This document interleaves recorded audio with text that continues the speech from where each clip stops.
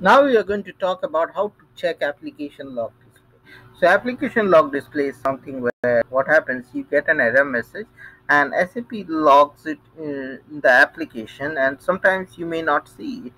Just imagine you create a purchase order and you get an error message. That may be what happened really. So it's very useful for doing a post-mortem of your process and trying to find why this person really gets an error. And sometimes it's very useful to replicate the issue, which you cannot replicate. So the transaction is SLG1. So I go here, and what I'm going to run for everything. And here you have something called very only talking, but it gives me the error ones. That probably is the one that I'll want to check. So I'll just execute, and it takes me to all these places where I have this problem. So you can see here problem with class.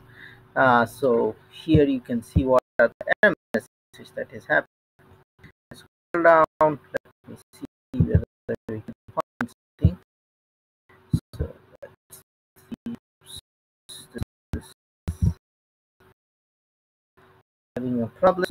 You can find, see, this tells me which user ID is having the problem. Okay, so this is very useful. And here you can see one is for my one also. Okay, so here you can see, and if you can double click on it, and it will show you what are the problems. Okay, so here you can see this is the message I got, that it does not contain an entity. SLG1 is useful in finding what is the problem behind any issue. Lots of times they say, oh, we have this problem, it happens, but you don't really what is happening. But here, from here, you can see that it happened from transaction code BD84, and I executed, and these are the different problems. It gives you more meaningful information, which is really useful. And if I say only important logs, let me see what it shows. Probably it shows errors as well as the yellow point. So what I can do is probably I'll just point out my ID, which is student 011, sorry, and I'll execute, and probably I'll see some yellow message, a yellow as well as red one. Okay, so it's running now, it is only one, and here you can see all this information that is coming. So now let me go and we'll just execute it for everything, and we'll see all the yellow ones.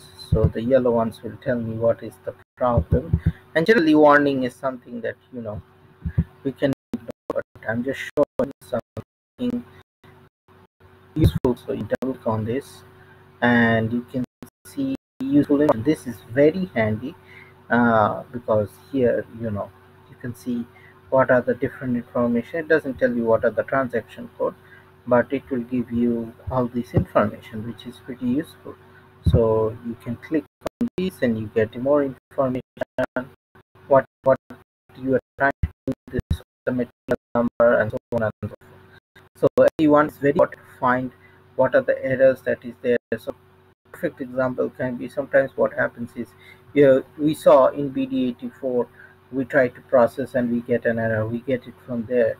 Another one can be, suppose you are trying to create a purchase order and you have a connection with tax system, like a vertex or a tax, and that is messed up. So you can see, so lots of time, you can build automation to ensure you can take proactive action rather than reactive action.